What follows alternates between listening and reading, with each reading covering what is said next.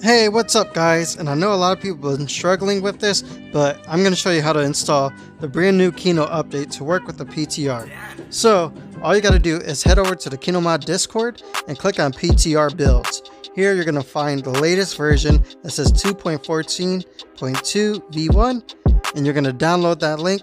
Now that we have these folders open, we can exit out of the Kino Discord.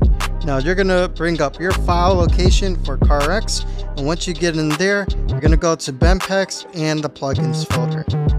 Once you are in the plugins folder, it's very simple. All you have to do is delete everything that has Kino. So this ASIM DLL, you got the KN core right above it, the KN loader, and the KN updater. You need to delete all four of those things. Once they are removed from your computer, and make sure you don't have them in any other folder in the game.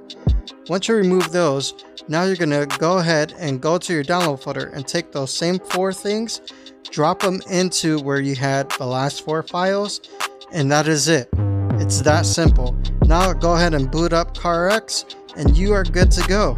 And look at that, we hit F4 and we have all our options for the new Kino, or the Kino for the new update.